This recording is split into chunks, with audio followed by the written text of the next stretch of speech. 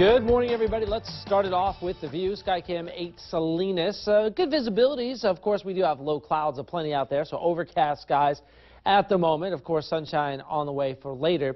Temperatures right now just in the low 60s here. King City at 56, 59 in San Jose, and low 60s Watsonville, Monterey, and right here at the airport in Salinas. From Santa Cruz around the bay and all the way down the Salinas Valley, you can see our night infrared image confirming that the gray is upon us. Rest of the state, all quiet here.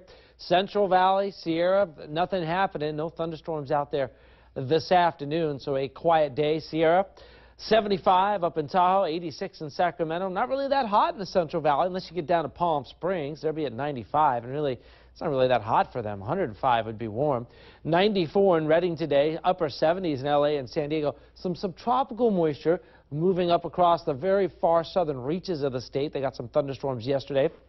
You can see it's actually grabbing some of this moisture from Lowell. Let's set you up here. Cabo, San Diego, tropical storm Lowell just below hurricane strength right now. Definitely has strengthened a bit. You can see it almost looks like it's got an eye starting up here. We'll see what happens. Might reach hurricane strength. And there's Karina. She's a tropical storm. These two will kind of just merge and hang out over the Pacific over the coming days. And then Marie will form off of Cabo, it looks like, maybe late in the weekend. And that one could actually hook and get us next week, maybe with some tropical rains. Let's keep our fingers crossed. We could use some of that.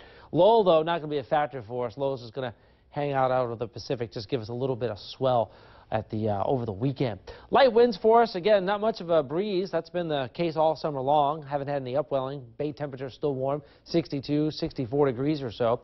Westerly breezes 5 to 15 knots. Again, no advisories. A little bit of surf. Again, a little bit of south swell. Not much, but just enough to get wet. Boaters are looking good, though, for this morning. Flat calm out on the bay.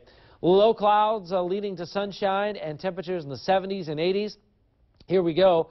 SFO 75, 82 in San Jose, and 79 in Hollister.